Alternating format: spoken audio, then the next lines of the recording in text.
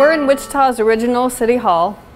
It was conceived in the late 1880s when Wichita was at the tail end of a building boom.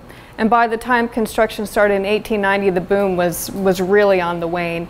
And by the time the building was finished in 1892, we were in full bust mode. It wasn't until 1917 that the city had the funds to install a clock in the clock tower.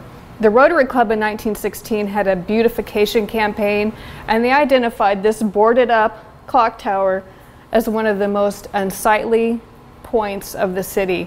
So the Rotary Club went to the city and said, we'll give you the money to put in a clock. So the Rotary Club gave the city about $1,500, which is about $30,000 in today's dollars, to install a Seth Thomas clock, a bell, all the faces on the four sides of the building. And so it wasn't until 1917, 100 years ago, this year, that the clock was actually installed.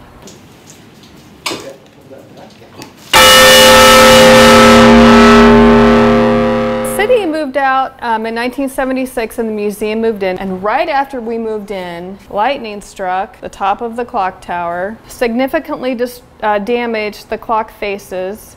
The clock works were damaged as well. None of the rest of the building remained unscathed. The firefighters did a fantastic job. At that time, the clock works were brought here on this level for repairs, and they determined they were not going to lug them all the way up 6 more stories, so it remains here today. Quite a view when you get to the top.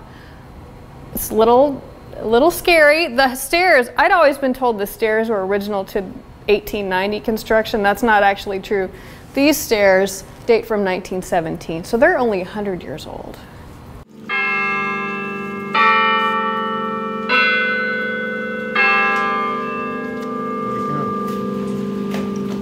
The climb up isn't so bad. It's when you're coming down. And you'll notice the stairs have a fairly steep slant, and I think they were built for 1917 size people. The stride's really short, so it's a little bit of a challenge to go up and down. And they're dirty, it's a little gritty up there.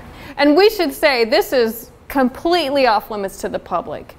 A person could not come into the building and expect to even enter this part of the museum. They certainly would not be allowed to go to the top of the clock tower.